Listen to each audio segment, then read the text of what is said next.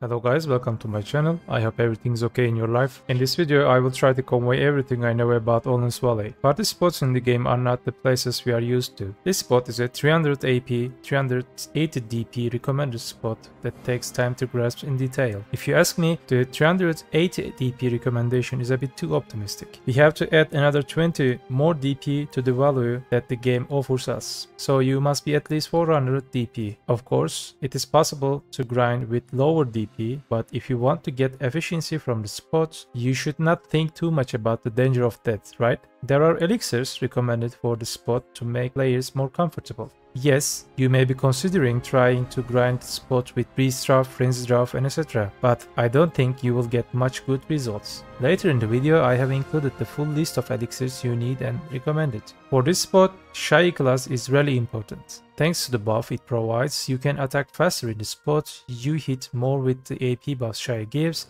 and it offers you a more comfortable and reliable game in terms of resists and HP. Speaking of resists, spot has a lot of threats and CC is one of them. On the other hand, you should be careful about burst damage that's given by mobs. You don't want to die from CC while grinding, do you? Especially I recommend you to set your knockdown bound resist value to 100%.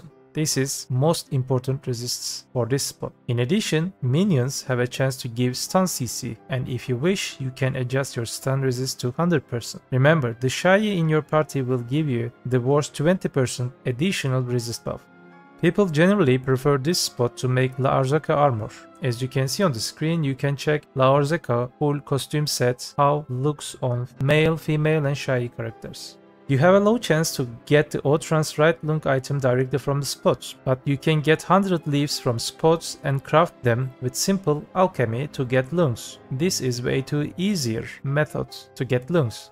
There are also some treasure hunter players who spend hundreds of hours in this spot. One of the 5 rare items belonging to the Rich Merchant's Ring can be obtained from this spot. I have had more than 450 hours in this spot and I haven't got it yet. Think about it.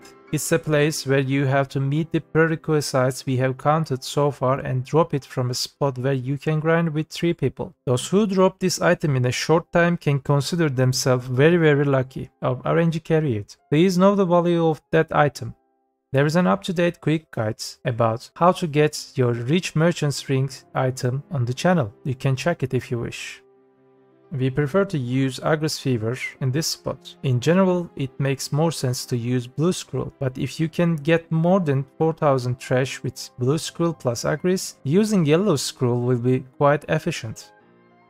Another source of money for this spot is Kafra Stone. Depending on your grind speed, the Kafra Stone you will either increase or decrease. Spot can be one of the most balanced spots in terms of income in the game. The faster you grind, more trash and more Kapras you'll get, which is increase your income. Our average is generally more than 900 million with marketplace taxes removed. At the same time, the Fang item drops from the spot. You can craft 5 Fangs to get Ibedor scroll. I have a video on my channel of how to use this item. You can also check this if you wish. You can find the video links in the description section. In the rest of the video you can see the part where I explain the special skills used by the mob.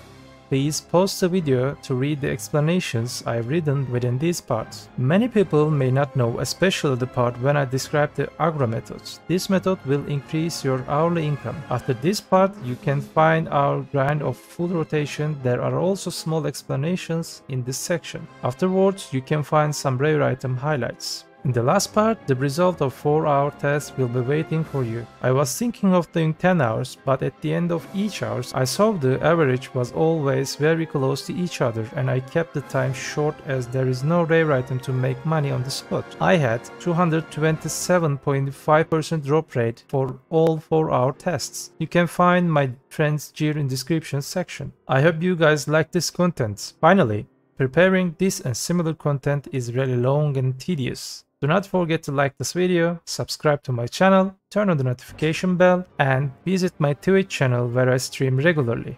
Do not forget, BDO is just a game. Have a nice game.